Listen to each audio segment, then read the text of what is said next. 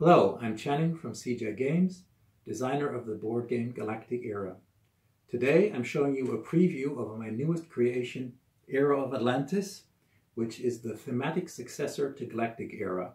It plays in the same game universe, 12,000 years in the past. So here you see the Era of Atlantis game set up on my table for 4 players. A player tableau looks like this. Everybody has a secret society with a player color and a Viria marker which determines the amount of Viria you have. You can use Viria to enhance your actions to make them stronger. Then we have the board here, which is a map of the world 12,000 years ago with the North and South Pole in different locations, so that some continents are further north. So for example, Atlantis here, which is the continent of Antarctica, further north and free of ice. Australia, for example, is further south and under an ice sheet. Also, the sea levels are lower, so some areas are now land, which are currently sea. So this is like the area around Indonesia, which is one landmass, one subcontinent now, which is Lemuria.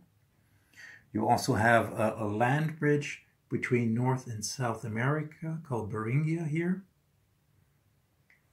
And you have 5 major nations. The first one here is Atlantis, which is the continent of Antarctica. Then we have Brahmapura, the yellow nation, which is India. And then we have Lemuria here, which is now Indonesia. We have Hyperborea, which is where Siberia is now. It's further south, so it's also habitable. And finally, we have Aztlan, which is the area around Central America, Mexico. Each area has a power value, a control marker spot, which is used to place control markers. Then there is a property marker, which determines the defense values of an area. Here it is for a minor nation. Each minor and major nation area also has these building spots here, which is where you place the buildings in the game. Buildings are used to enhance an area or give you special bonuses for certain things. In the game, there are these 6 different types of buildings you can use: bases, factories, capitals, pyramids, temples of darkness, and temples of light. Each major nation has at least 2 to 4 building spots, and the minor nations have 1 or 2, and one has 3 building spots. Also, some areas, when you're playing with less than 5 players, become marked as wilderness. That's what these markers are for. That means they're taken out of the game. You have units. These are the war units. This is the big one, the big general unit, which is worth 5 units. You have the small units here. You have agents. These are agents with various values from 0 to 3. Here's the power value of an area. You can also cross oceans using this symbol, which costs 3 units, or you can cross a strait here, which is a sea narrows, which only cost 1 unit. You also have wilderness areas. This one also has a lost relic icon.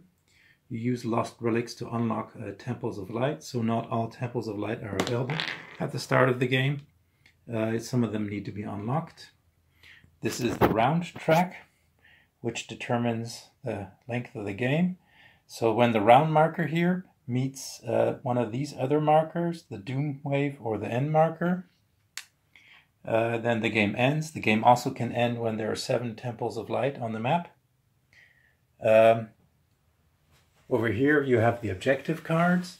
So if you fulfill these objective cards, every player gets 2 objective cards. If you fulfill objective cards, then you get points for them. Then here are the major nations that you can control.